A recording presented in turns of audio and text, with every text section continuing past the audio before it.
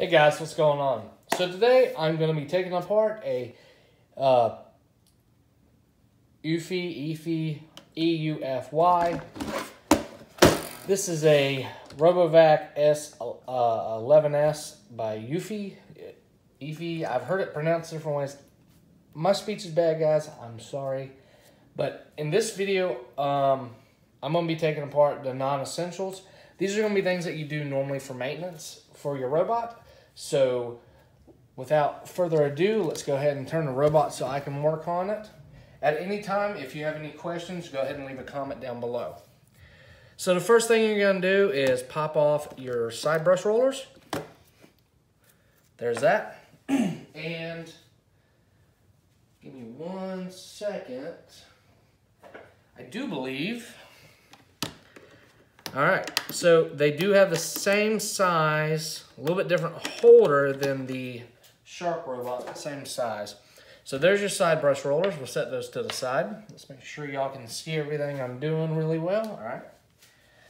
Next is this front wheel. So the front wheel is going to get clogged eventually with hair. Go ahead and get your flathead, put it in the corners, and just pop it up. And like this one is, it's got a lot of hair in it. Look at that.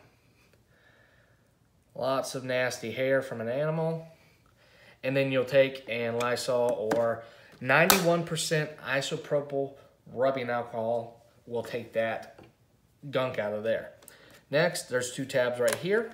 Pop off the main brush cover and slide the main brush roller out. Now, if you need parts for this robot, go ahead and send me a message. I will leave a link to my eBay store in the description below. And for this last part, we're just going to remove the dustbin. Pop it open, and there is the filter. We can change it out, blow it out, clean it. Simple design, very similar to the old school. I don't think I have one. Yes, I do actually.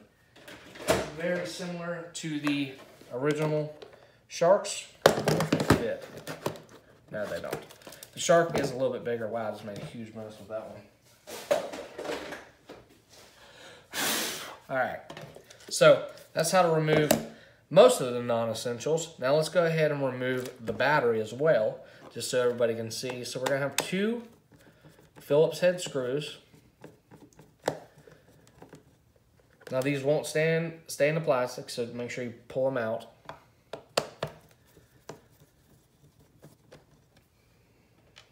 Oh, and with this front wheel, I'll show you.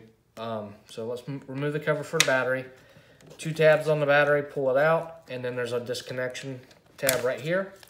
This is a 14.4 volt. This is actually the same battery that is in the Shark Ion 700s. So you could actually get this same kind of battery, same connector and everything, from an aftermarket manufacturer for a Shark or this robot. It takes 14.4 volts, and you can get a higher milliamp for a longer battery life. And that's how to remove all the non-essentials. Let's go back to this wheel really quick. Let me pop this out again. And this one is gonna have, this one's not gonna pop out like all the other robots that have screws. So what you're gonna have to do is you're gonna have to take the robot apart and then it will come out. Now make sure you don't lose your wheel rod. Pop that back in. So we have a so on robots, when you flip them over, this is your right side, your left side. So when you flip it over, so your right side flips over here. So right wheels are actually on your left when you flip it over. The way that you look at a robot, so the robot is going this way for me. I'm behind it, right side, left side. So R, left.